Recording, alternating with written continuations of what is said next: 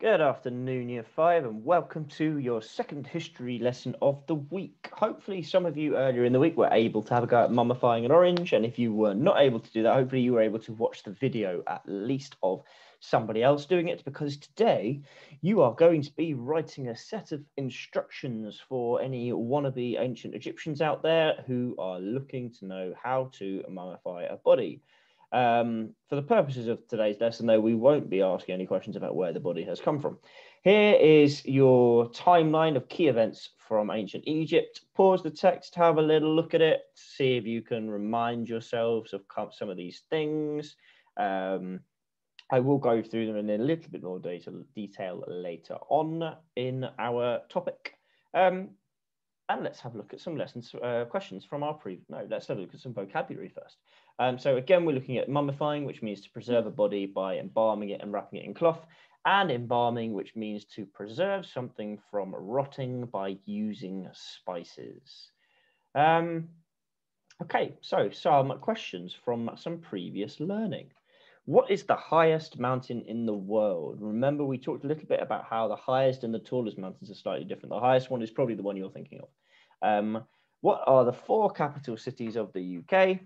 The United Kingdom is England, Wales, Scotland, and Northern Ireland. So what are the capital cities of those countries?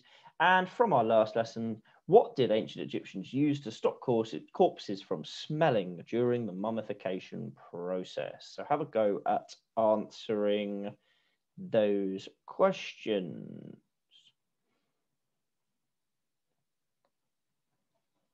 Okay.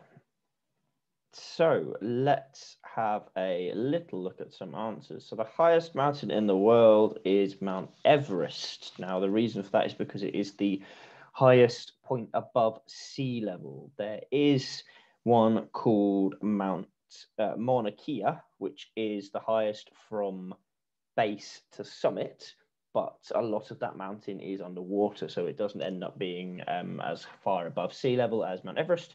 The 4 capital cities of the UK are London, Cardiff, Edinburgh, and Belfast. And they used spices to stop corpses from smelling during the mummification process. You can also have the point there if you said that they do the process in a tent outside so that it's open air and air can flow through.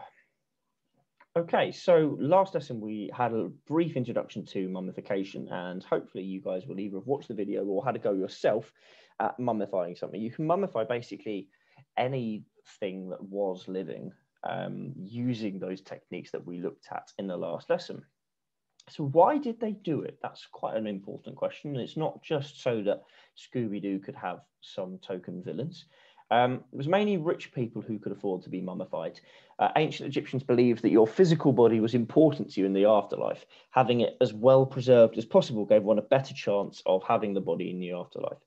Organs that, if you remember from Monday, were scooped out of the body, were placed in something called canopic jars, which were then buried with the bodies, except for your heart, which was put back in. And then the expectation was that once you reached the afterlife, your body would magically reassemble itself with everything that it was buried with. So your job today is to write a set of instructions describing how to mummify a body. Now, what you can do is you can use the template that is you can use the Word document to type into, or you can write it by hand and submit a picture. You can include diagrams, which might be easier if you are writing it by hand, or you might want to use a combination of the two where you write the 9 steps or whatever it ends up being on Word, and then you can submit 9 pictures as well, a diagram for each stage. And to help you, I have found a set of instructions that you can make your own to help you. And I've also attached a copy of this in the resources for today. Please don't just copy it. Make sure that you use your own knowledge as well and take the key parts out. So I'm not going to read through all of these for you, but they are in the resources at the bottom of your thing on Teams, so you can have a look at them. I look forward to seeing your instructions. Remember that a set of instructions needs to use the imperative, so it needs to be giving orders, needs to be concise and clear. So if I were to pick it up and happened to have a body next to me that I was trying to mummify, I would know exactly what to do. So start off with what you will need and then start off with the process. Best of luck, guys. I hope you enjoy doing that.